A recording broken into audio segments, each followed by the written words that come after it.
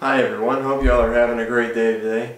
Today I wanted to show you a little bit, give you a few tips and tricks on reloading and specifically shotgun reloading. And these are going to be pretty general tips, pretty basic. For some of the supplies and stuff that you may need to get into reloading, be sure and check out my other reloading video on the channel. And so let's go ahead and get to it. I'm going to be using a MEC 9000 GN. It's been a really good reloader for me over several years, but the tips and tricks should be pretty basic for any progressive stage reloader. And what I mean by progressive stage is you don't actually have to turn it, so it goes from stage to stage to stage just by the pull of a handle or push of a button. So let's go ahead and get to it. Now the only thing that I'm going to assume is that you have a reloader that is fully assembled, no broken parts, or any assembly left, and that you have the powder and shot bottles already on top of the reloader ready to go. So that's the only thing I'm going to assume here.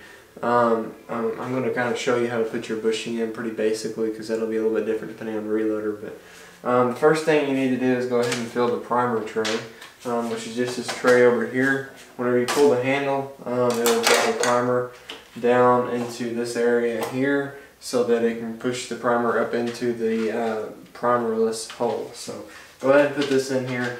I've never put more than 200 at a time here. I'm going to put 100 because I already have some in there. And then go ahead and put this on, and then just raise it up and tighten it up.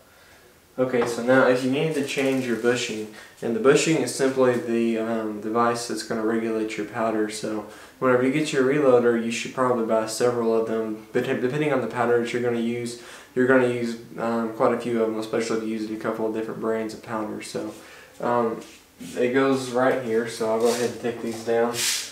And there's a screw right here on the front that you're going to have to unscrew, and I'll have a picture up there for you guys. And you're going to unscrew that. Whenever you unscrew that, you're going to take this spring off, and you can do it either way. Just make sure that you don't have the powder in the shot pointed up so that it'll drop out on you. That's the only thing you need to make sure of. So that's how you change it, and then you're just going to slide this charge bar out, and you can put your bushing right in there. It's a real simple process. So if you guys need to do that, go ahead and do that. But I'm going to go ahead and get started on actually reloading here. So what I have set up here, hopefully you guys can see this, to some degree, and I think you guys can, is I have my holes right here on this side, and you're going to need at least two plastic things like this. Two plastic buckets, whatever you want to call them. I guess these are buckets, but kind of tray type things. Plastic containers. And I have one here, and I have a shorter one on the back side that I have to catch the shells as they come off the loader. And then whenever I do 25 or 50, I'll just go ahead and box them up. And then over here on my right side, I have the wads in a tray. So all I have to do every time I reload is pull the handle and then grab a hole here, slide it in here, grab a wad, slide it in here. So that's pretty simple. So let's go ahead and get started here. Just put your hole right here on the first one. Now what's going to happen here whenever you pull this handle is you're going to need to tip these back so that you don't have any powder or shot drop that creates a big mess if you do at this point. So you want your primer tray up so it's going to drop a primer. So then whenever you pull the handle, it's going to drop the old primer out, and it's going to drop a new primer in there. And then you're going to pull up, and it's all going to go to the next stage. Okay, so now you're going to put one of your holes here in the first one again, and you're going to put a hole just to catch the shot so that you don't have to take the shot off. And one thing that you need to be careful of, this is probably the most common malfunction, I don't know if you call it malfunction, but very important thing to remember that we've had reloading with this loader. And I can't say that it's that way on every MEC 9000 GN, but I know we've had a lot of problems with it, and this is the only thing that we have had that has even been a bother on it.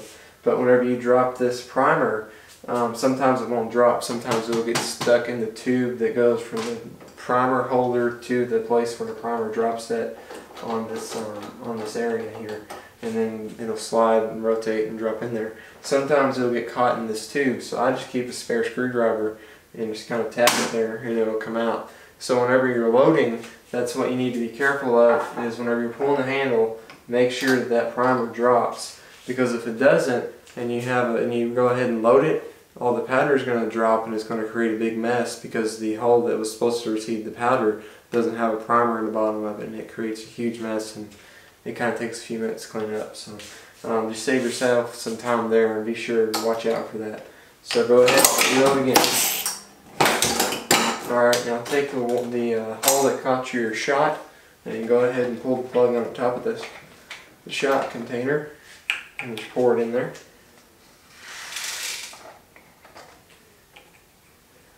Okay, now I'm just going to take this hole and put it here on the side. Okay, so now I'm going to start using the wad. And at this point it'd probably be a good time for us to check our powder. Now I'm reloading red dot. I'm going for an 1145 feet per second load, so I need about 18 grains. I hadn't checked the powder yet today.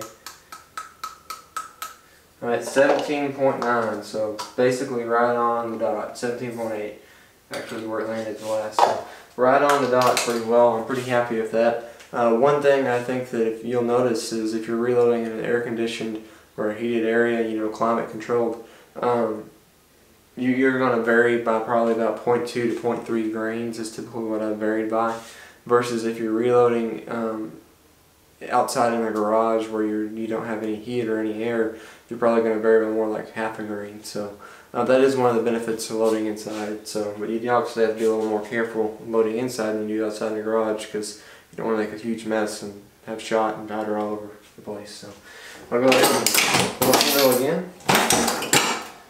Okay, so here I'll go ahead and kind of explain what we've been doing. The first stage, like we said, drops the powder drops the primer, excuse me, and knocks the old primer out. The second stage puts the new primer in to the hole and puts the powder into the hole. The third stage, so right here, it'll put the wad into the hole that now has the primer in it, and at the same time it drops a shot. And then the rest of the stages are just crimping the top of the hole down. So I'll go ahead and finish these out.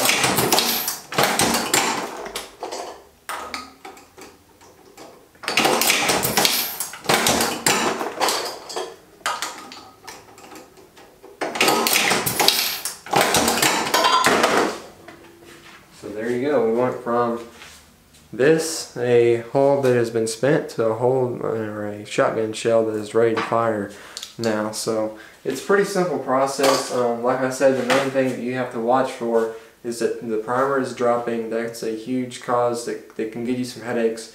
It's really not too big of a headache, you know, it's not going to be anything major, but you want to be careful and watch for it, because you just don't want to spend the time, you know, having to clean up if you don't have to.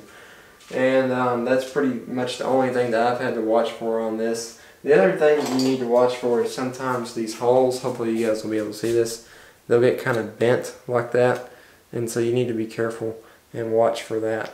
And if they're bent on the outside, sometimes whenever they come over either to the powder one, usually they can kind of catch on the tube that comes down and allows the primer to go down where it needs to. So you need to be careful for that.